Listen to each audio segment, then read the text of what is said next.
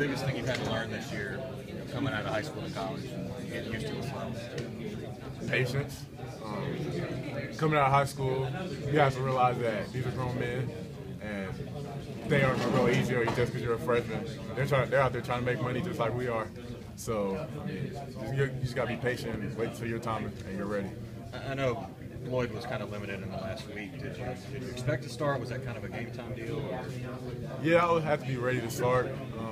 But game time, just let me know I'll start. So I had to go out there and do what I did. One unblocked sack where you just came in off the edge, got in and see it. Walk me through that play. Coach called the play. I got the play late. Got lined up late right before the snap. I guess they didn't see me, so I just came out, came straight play. So you got lucky, basically. I mean, luck, preparation builds luck, something like that. It's like some quote, preparation is for lucky, so yeah.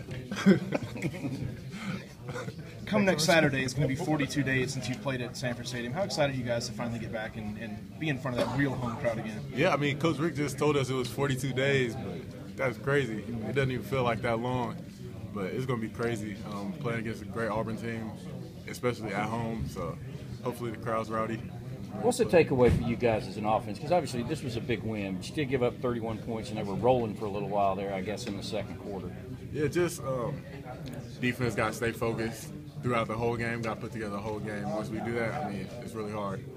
Yeah. How would you rank this game, in terms of your level of enjoyment of the ones you've had so far? Was this your most enjoyable game yet? Oh, yeah, I mean, I played a lot. It's always enjoyable when you get a win over a good team, and we did great job out there. Lorenzo, for the defense, how big was the second half? I mean, y'all did have some struggles in the second quarter, but the second half they really didn't get a whole lot going. Yeah, second half we put a good second half together.